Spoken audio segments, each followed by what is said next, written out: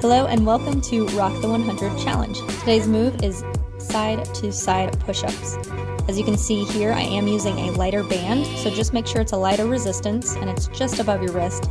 And you can also do this from your knees. Just make sure your tailbone is tucked under and your core is engaged. Or for the added bigger variation, you can always do this from your toes. Notice how I'm only bending my elbows here and making sure that my head is in alignment with my spine. So do not collapse your shoulders and do not drop your head. You really want to make sure that you're only moving your elbows with this movement. So your arms are really going to feel this with that added resistance from the band, your chest, and your core. So drop to the knees as needed and rock it out.